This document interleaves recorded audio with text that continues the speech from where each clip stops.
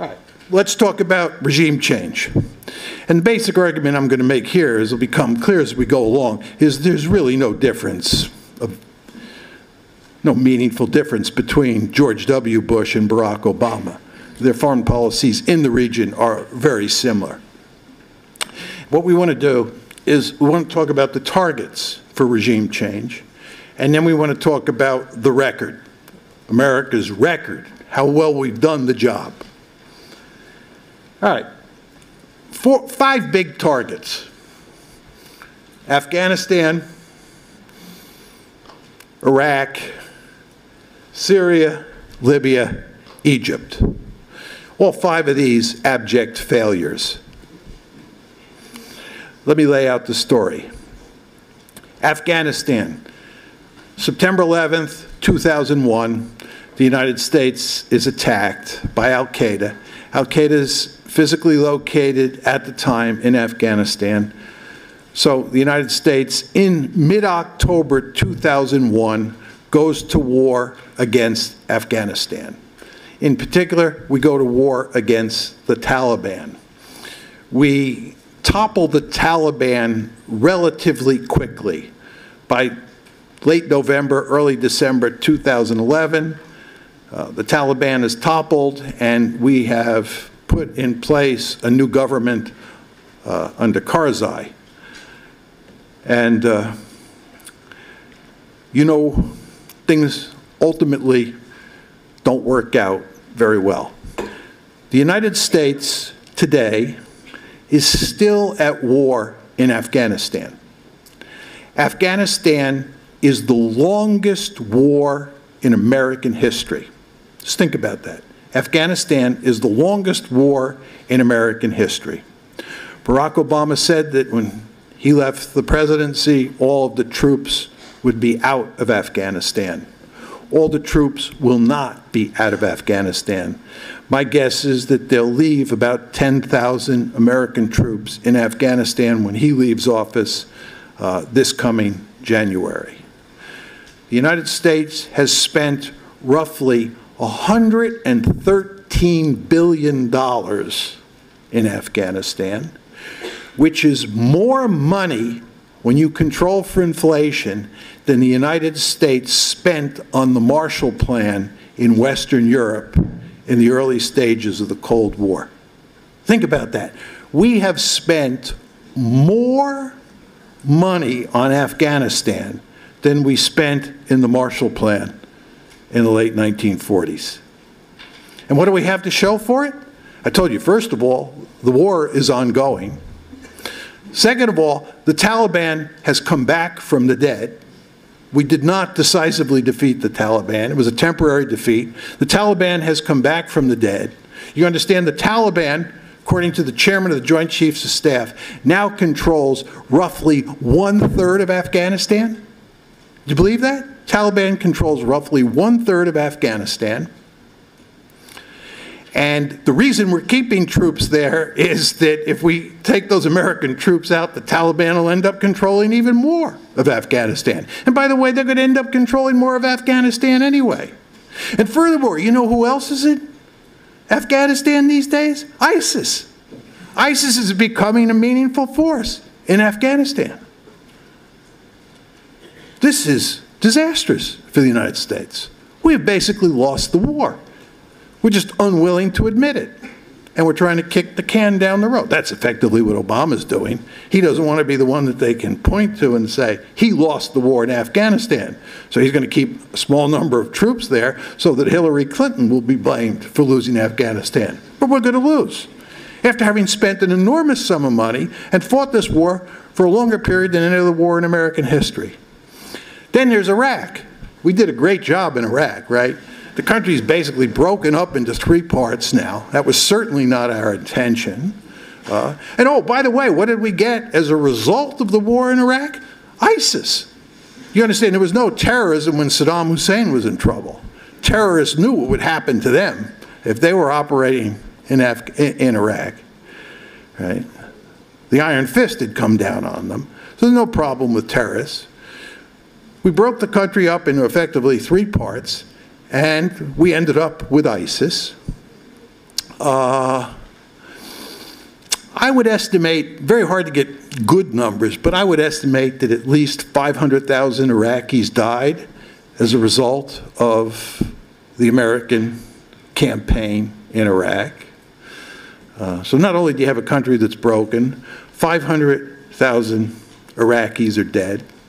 By the way, just talking about Iraq and Afghanistan, estimates are that it will ultimately cost the United States somewhere between $4 to $6 trillion for those two wars. Almost 7,000 Americans dead, many, many more Americans badly wounded as a result. And what's the end result? We lost both wars. Then there's Syria, which is probably the biggest mess of all. The United States, of course, played a key role there. We did not invade Syria, but we have been deeply involved in trying to bring Assad down since 2005. The Bush administration had its gun sights on Syria for a long time. I believe that we helped precipitate the revolution against Assad in 2011. And we have been funding the jihadis. We sometimes refer to them as moderate forces arrayed against Assad. But we've been trying to bring the regime down from the beginning. You know, the regime first got into serious trouble in March 2011. That's when the Arab Spring was beginning to pick up speed. And Barack Obama said in August 2011 that Assad had to go. And then in early 2005, we began to move to commit money and resources to helping make that a reality. So we've been working hard to bring Assad down. We've been fueling that civil war. What's the end result? The end result is that probably about 400,000 Syrians have died. In a country of 23 million people, 11 million people have been forced to leave their homes. Of those 11 million, 4 million have left the country. Some are in Turkey, some are in Jordan, and many are in Europe. The refugee crisis in Europe is in large part, not exclusively, but in large part a function of this conflict. And 7 million people are internally displaced. So think about this. You have a country of 23 million people. Roughly 400,000 people are dead. 7 million people are internally displaced. 4 million people have left the country. The amount of death and destruction is mind-boggling. You've seen what's happening in Aleppo. And there's no end in sight. And you want to understand that the United States was interested from the beginning in regime change here. Then there's Libya, where the United States and its Western allies played a key role in helping to bring down Colonel Gaddafi. And Colonel Gaddafi, of course, was eventually killed. What's the end result? Chaos in Libya. I just want to back up a second here. You understand what the American goal was. The American goal was regime change. The American goal was to get rid of leaders like Saddam, leaders like Colonel Gaddafi, and replace them with democratically elected governments on the assumption that you would then have a stable and prosperous political system in place. We were not just bringing down regimes with the thought in mind that we were going to sow chaos and disorder. That's what's happened, of course. This is my basic point here, that the United States has failed at almost every turn. We thought we were going to do good. I want to be very clear here. People like George W. Bush were not trying to wreck these countries on purpose. They inadvertently ended up wrecking these countries because regime change was a harebrained scheme. That's the basic point. We have failed at almost every turn. And by the way, for those of you who talk about international law, the United States is very big at pointing the finger at other countries and saying, you violated international law. What we did in Libya, what we're doing in Syria, is a violation of international law. we're violating the sovereignty of these countries. We have no UN resolution that gave us permission to do regime change in Libya or gives us permission to do regime change in Syria. The United States just decided it had the right and the responsibility and the ability to get rid of Assad. We're very big into social engineering. That's what regime change is all about. And of course, the end result in Libya is that it is a country that is now housing large numbers of terrorists and causing all sorts of problems for the United States and the Europeans with regard to dealing with the terrorism problem.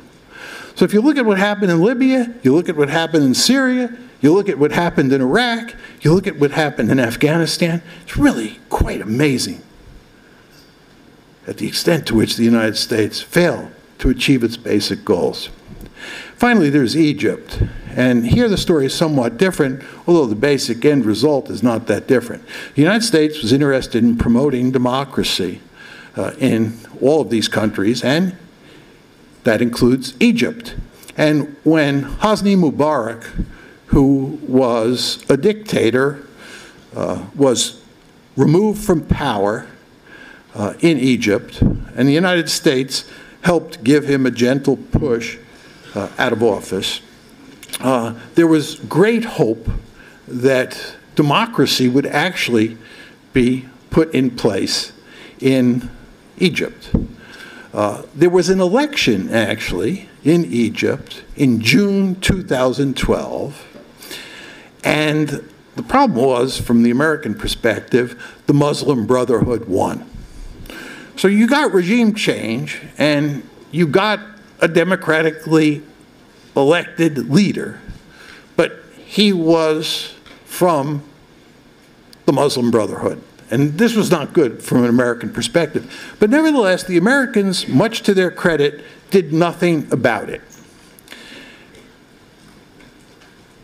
The leader remained in place, Morsi, for about 1 year. And what happened was all sorts of dissent began to emerge in Egypt. And there was a movement to topple Morsi, to have a coup against Morsi, because most people in the Egyptian establishment were unhappy with a Muslim Brotherhood leader running the country. So what happened was there was a coup in July of 2013. Now remember what happened here. Mubarak is overthrown in early 2011. Then you have an election in June of 2012, right? And Morsi, the leader, Mohammed Morsi, the Muslim Brotherhood leader, takes office. And then a year later, in July 2013, you have a coup. The United States went along with the coup. The United States was not the principal cause of the coup. And I've tried to go to great lengths here to say that the United States is not the only force at play in the region. And that's certainly the case with Egypt. But you had a coup in July 2013, and Morsi was removed from power. And who took his place? A general, a thug, a dictator. So no democracy in Egypt. And by the way, he then went out and took vengeance against the Muslim Brotherhood. And roughly 1,400 members of the Muslim Brotherhood were murdered in the wake of the coup. And you ended up with a non-democratic leader. End result, another example of failure.